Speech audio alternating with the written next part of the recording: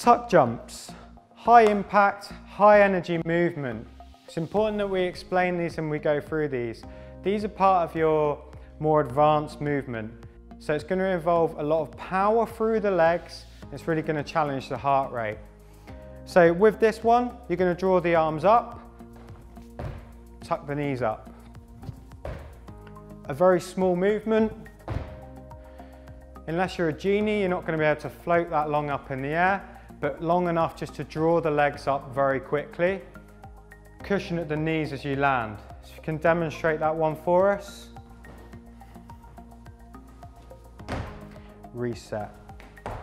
So you'll notice the guys are landing on their balls of their feet, cushioning at the knees as they land. Almost like a little reset in between. It's your squat jumps. Good. So hands can be in front or you can drive them to the side. That's fine. Make sure you get that little pause and the reset in between the movement. Good stuff, squat jump.